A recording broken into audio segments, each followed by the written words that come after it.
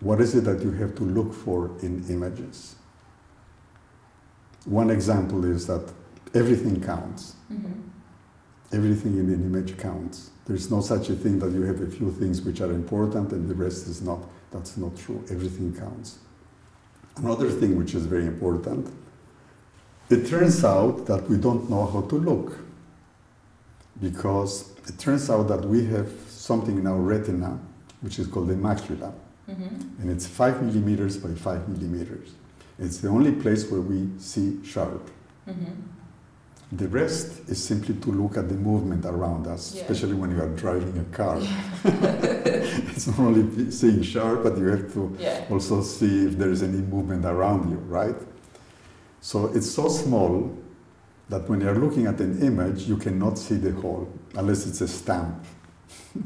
Or unless you go very far away, but then you don't see the details.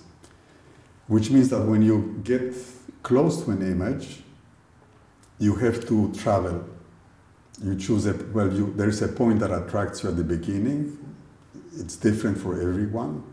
But usually if it's a photograph or a painting of people, it's usually the faces that attract you right away. But then you have to trace the image, you see? Trace the whole thing.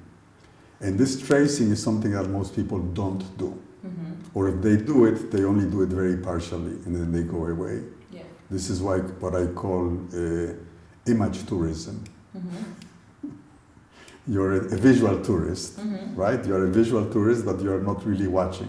You're not really looking. Okay, now if you look carefully and you trace every single element of the image, then there happens something which is similar to music.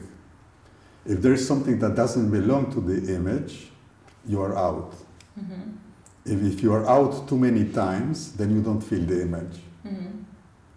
Because we are always looking for unity.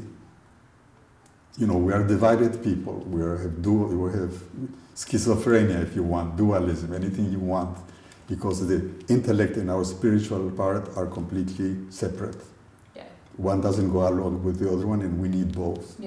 So there's a dualism. The only thing that is unified in us is our spirit. The only thing that is unified in us is our spirit. So when you are looking at an image or listening to a concert, if it's a unity, then we feel it spiritually. If there are no barriers in us, then you are looking for such a unity, and the unity will only find by tracing. And then every element has to fit there. Sometimes there may be some element that doesn't fit, then you go out. Sometimes, as Celi Bidake said, well, out of 100 concerts that I give, only about 3 are perfect. Someone makes a mistake. This instrument comes too early or too late, or someone is not in tune. But if it's individual, if it's a few places where you are out, then it's not a disaster. The same thing with an image. If you are out in a few places, it's not a disaster. But if you are out too often, then it is a disaster. Yes. Then other people start to notice as well, right? That's right. But they don't know why. Yeah, that's the main thing. You see something is wrong, but you don't know why or what. That's right. That's right. Interesting. Yeah. And how does that translate to giving an education? Because how do you say an image is right or wrong, or you pass this assignment? No, I never say that an image is right or wrong. I give a very concrete example. Someone shows me an image, or I show someone an image, and I tell them which elements fit, which elements do not fit, which elements are disproportionate, there is too much, which elements do not belong. But if everything fits in place, sometimes the image doesn't give you something emotional or spiritual. So there is no rule.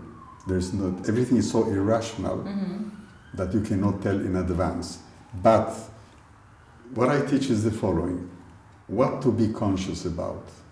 Okay. You have to be conscious of certain things. Yeah. Okay, at the beginning you are very conscious.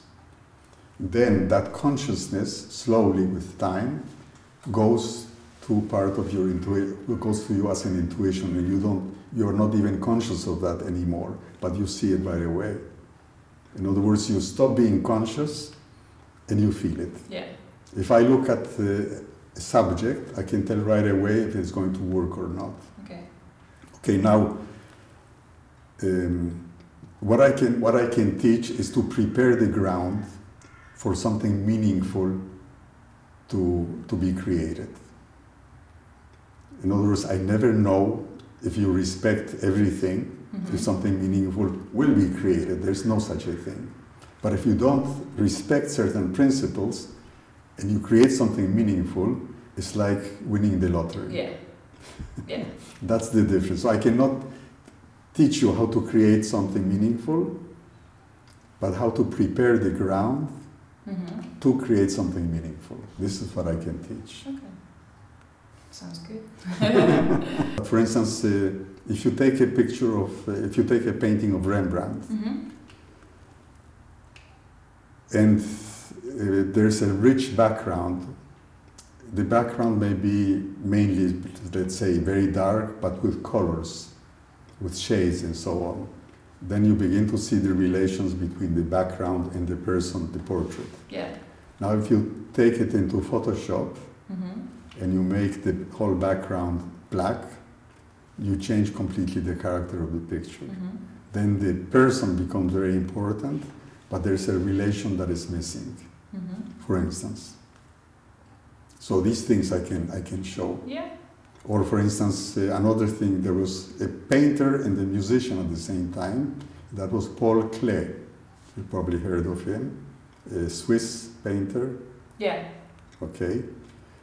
Now, since he was a professional violinist and one of the greatest painters of the 20th century, then he was capable of comparing music and painting. Then he said, okay, when you are listening to music, everything is given to you. There's nothing you can change. The sequence of sounds, how long they last, rhythm, and so on. You are simply an auditor, but there's nothing you can change. Now, when you're looking at an image, the situation is different because everything depends on your trace or your tracing of the image. Now, it can happen when you have really a very good work of art that when you choose a different trace, your emotions change, and that's fantastic. And sometimes I show paintings of Vermeer, where you can do that, or a painting of Munch, where if you go in one direction, it becomes depressing. Yeah. If you go in a different direction, it's very optimistic. Yeah. And that's the beauty of an image compared to music, that you can change emotions according to your tracing. Yeah. Interesting. There's a lot of information that I have to process now. Thank you. Fine, you are very welcome.